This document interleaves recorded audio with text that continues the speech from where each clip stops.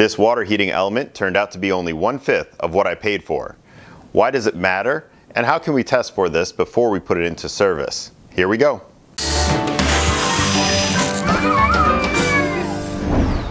Hi, I'm David. Welcome to my channel where I like to DIY renewable energy and energy efficiency projects. Now, I bought a pair of these electric water heating elements for some upcoming projects that I want to do and share with you guys on camera. They are advertised as 12 volt, 800 watts, and they were sold by Hurricane Wind Power Com.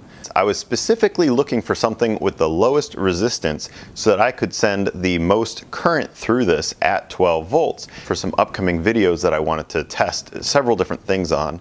These are actually two separate elements inside one fitting, and they're wired in parallel using these brass bars between them. Plug in 12 volts, 800 watts to an Ohm's law calculator.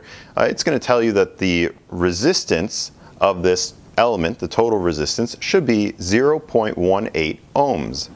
So immediately when I received the package with both of these, I took it out of the package and I checked it with my multimeter. All right, so we have the water heating element in the vise, and I've got the multimeter probes, one on each of those brass bars, and you can see we have 1.1 ohms. So that 1.2, yeah. So that is not the 0.18 ohms that I was expecting to receive. I wanted to make sure that there wasn't something else wrong. I wanted to make sure that maybe my multimeter wasn't broken, or I was reading the ohms wrong, or maybe I was just doing math wrong altogether. So I did hook it up to this bucket and the battery, and let's go ahead and see what our actual wattage is. Remember, this was advertised as 800 watts.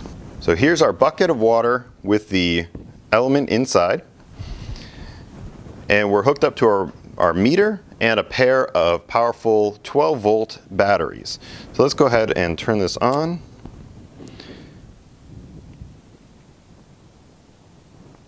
You can see 150 watts.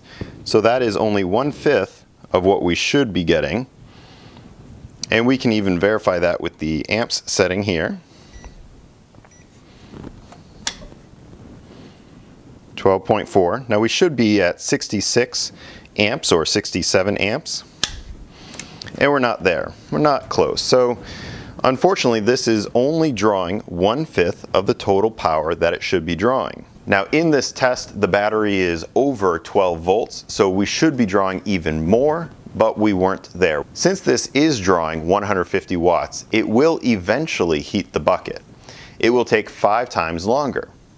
Now that's 5 times longer if there's no losses out of the bucket of water, but it will be losing its heat to the surrounding space, so it will take even longer depending on how well your tank is insulated.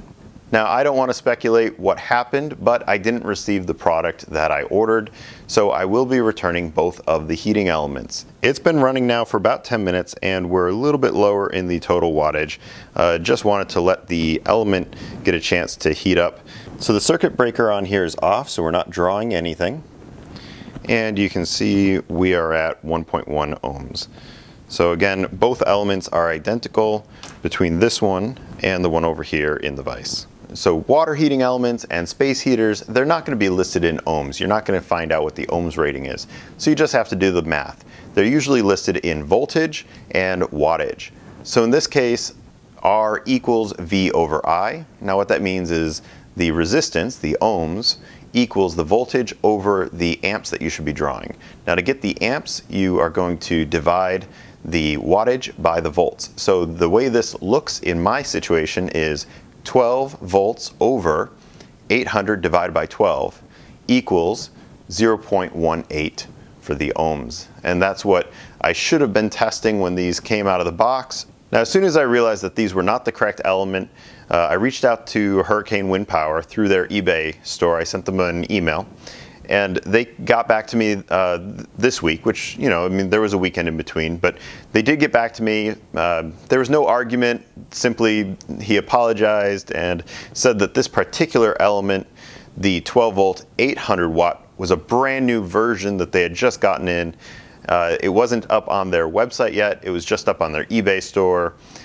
So I guess I'm one of the first people to try it. So he apologized, gave me a full refund. I'm going to return it, going to return both of these elements, and I've already placed an order with the same company for 2 of the 600 watt elements because he told me those they've had for a longer period of time, they've tested them, they know that those are working as advertised. So I like to give companies a second chance. It's important to remember that if it's not for these types of little companies bringing these oddball items to market, how else are we going to get them? So I don't want to be on here just putting down companies for one mistake. You know, it's let's give them all a fair shake. So when the next ones come in at 600 watts, hopefully they work as advertised. And if they do, you're going to start seeing them on the bench. I want a pure resistive load for some of this bench testing. So thank you very much for watching. Please like, subscribe, comment, and share.